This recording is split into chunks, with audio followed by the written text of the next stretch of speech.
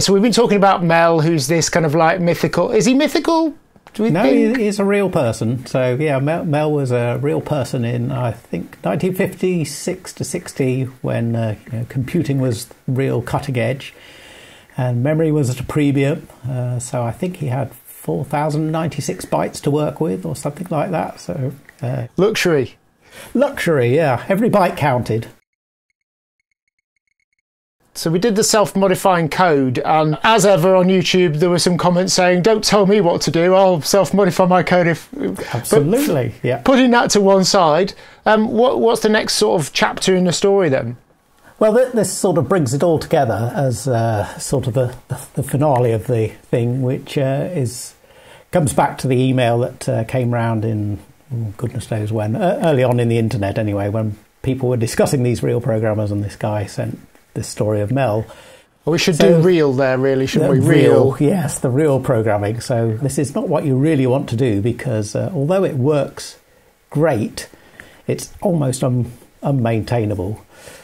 So the story goes that he worked on this Royal McBee computer, which I've never heard of before or since, but was quite popular at the time, I believe. And there was a new version of it coming out, and whenever they went to trade shows, they always sat there in front of this computer and got people to come along and play, and they had a blackjack program. So anyway, this blackjack program was really popular, so he was asked to port it to their brand new machine with this 4,096 bytes of drum memory and so on. He got it all running, and it was all working perfectly, and it was very, very popular at shows. But then the sales people said, this is all great, but unfortunately the program beats the customers too often. Is there something we could do somehow to just install something to tip the odds in the customer's favour, and this would really help us sell a few things, just create a nice atmosphere. And Mel was not keen on this. That goes against all my principles for changing this and that. And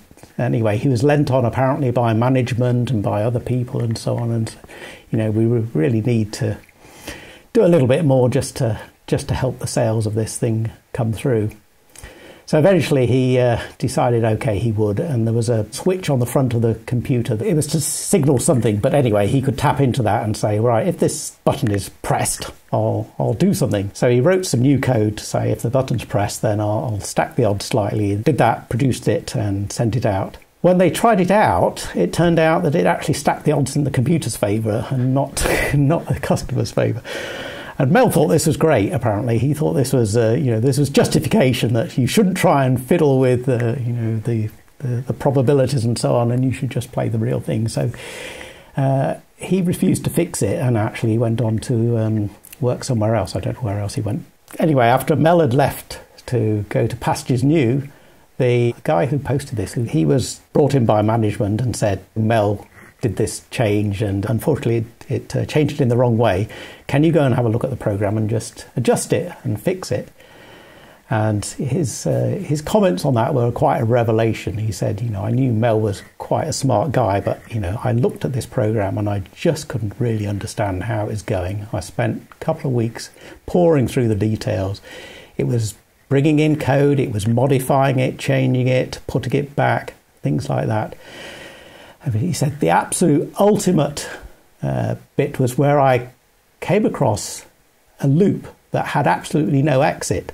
So the code went into this loop and it just continued forever. So I'm sure you've done things like this, in the early basics you'd do, 10 print hello, 20 go to 10 run, and it would just, print hello continuously.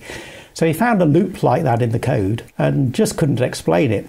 Every time he ran it ran through the loop, exited perfectly, and he just couldn't figure out how this was happening. This is one reason why self-modifying code and things like that is just so dangerous. Dangerous, absolutely. I mean, when you're writing it, it seems like, oh wow, I'm sort of on the cutting edge here. I've found this great hack here that can cut through things. But you give it to someone else and they just can't understand it, without considerable amount of effort. There are cases where it is useful, but usually this is sort of generated by compilers or things like that, where people sort of are letting the machine do the modifying and not the users directly modifying it. Anyway, this loop, it turned out, it was running right at the top of his available memory, and Although the machine had index registers where you can automatically apply an offset to something, so it's typically used for stepping through arrays. You say, go and read this information from this bit of memory, but add in this index register, and that will sort of move you along the memory without having to change anything else. He didn't use index registers, they were far beneath him. He actually read in the instruction with the address which was attached to it, and he incremented the address in memory and then would write it back. So he would be changing the code all the time. What Mel was doing with this, he was incrementing these instructions and stepping along this array or something like that. But at one point, because it was right at the top of the memory, he would increment it and it would actually go beyond the biggest integer that would fit into this bit and actually overflow onto the next bit. So this would set the sort of bottom few bits to 0, and it would overflow a bit into the next bit of the instruction. And this would change the instruction, which was probably a fetch or something, into a different instruction, which happened to be a jump. So it would get to this point, and what would normally be a fetch suddenly changed into a jump to location 0, and it jumped to the beginning of the program, which was where it needed to go anyway. So it would sit in this loop, and then some part of it would overflow. Changing the actual code. Change the code from a fetch into a jump to the beginning of the program, and carry on as though nothing had happened.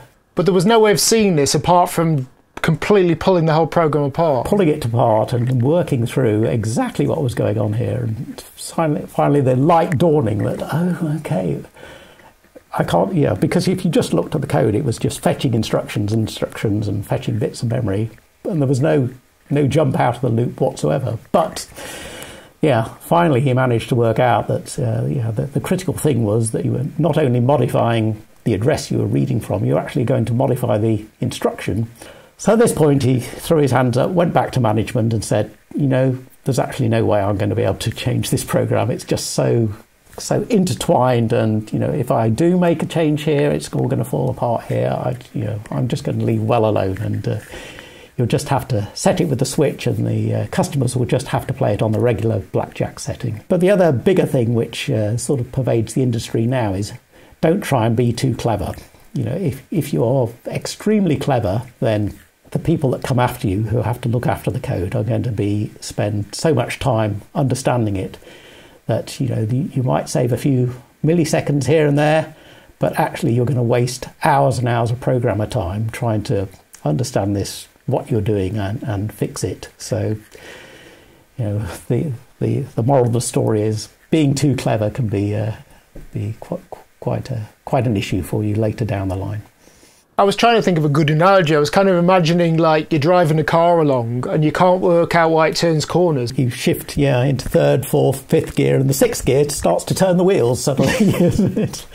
Oh, I wasn't expecting that, but whenever I get to this bend, I've got to change gear and that'll turn the corner. Fantastic. But do we know what happened? Whatever happened to Mel? Did he just retire? No, it says in the story that he went on to pastures new with a few dollars associated with it, so he probably got a better offer to go and do something else. He does end up with saying, "I wonder if Mel was ever embraced the new idea of sort of object-oriented design and testing and all this sort of thing, or whether he was probably still twiddling bits and looking for shorter cuts and he probably thinks that he'd probably stick with the twiddling bits and working close to the metal, as they say. Yeah, it seems to me like he's the sort of person who thinks in binary. Oh, very much so, yes. Remember that. And in modern CPUs, you would have a link register of some sort that remembers. Didn't have that in the very early days, but boy did it dawn on them that you needed it. Oh, so someone voted for Mike. Oh, it doesn't even let you vote for Mike. Yeah, so might be a bit of favouritism in the voting here system.